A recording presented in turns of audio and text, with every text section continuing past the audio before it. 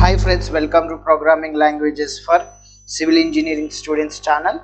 In this video, I will discuss some more updates about this RCC solutions. Okay, let us begin. First, type the username.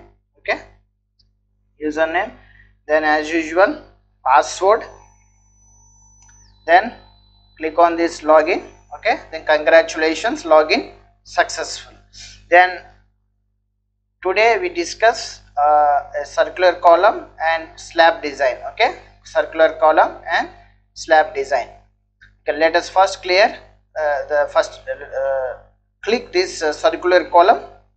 Then you will get a window like this, a pop-up window like this. Then just you can see here, note, please enter the values in yellow boxes only.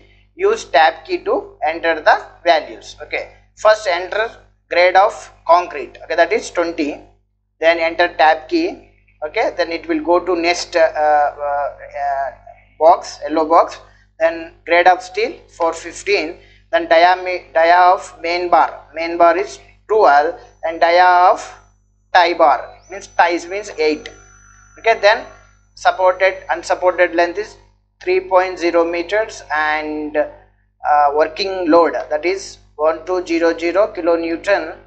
Then enter the diameter of the circular column. Okay, that is 400. Okay, just if you want some more design considerations, you can click here for theory, IS design considerations. You can see here for circular column, the number of main reinforcement bars should be 6. Okay, and the cross section area of longitudinal reinforcement shall not be less than 0.8% and not more than 6% of gross cross sectional area of the column. Okay, and the spacing of the ties should not be greater than 300 mm. Okay, just you click on this start design. Okay, design a short column, and it may be treated as axially loaded column. Okay, see, we got everything. We can see here the main reinforcement should be 12 mm diameter. The ties the spacing of the ties is 192 mm center to center, of the diameter 8. And you can see here there are 26 number of bars to be provided. So we have to 26 members for 12 mm diameter. So if you want to decrease the number of bars, just we can increase the diameter of the main bar. Okay, let us first clear all this, and you again type FCK is 415, FCK is 20, and FCK is FY. Sorry, here FY is 415, and the diameter of the main bar is 25. Okay, then dia of tie bar is 8, and unsupported length is 3 meters, and load, okay, working load is 1200. Then enter the diameter. Diameter of the column is 400 mm. Okay, just again click. Okay, design as short column, then it may be treated as axially loaded column. Okay, everything we got. You can see here the number of bars is 6 bars. Number of bars to be provided is 6. So in this way we can use this VB6 to solve repetitive calculations by in RCC design. Okay, let's go for other topic. Other thing is slab design. Okay, slab design. You can see here, this is the slab design.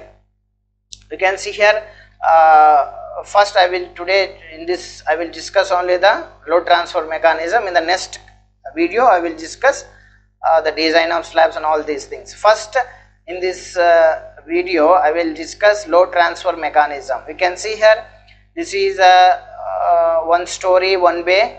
Okay, 1 story 1 bay 3D structure building. You can see here there are columns, okay, beams and slab. So how the load transfer mechanism will take place in building means in skeletal system. Okay, in skeletal system of buildings, You can see here the loads, whether live loads or dead loads or any loads, that will be spread, okay, on the this slab.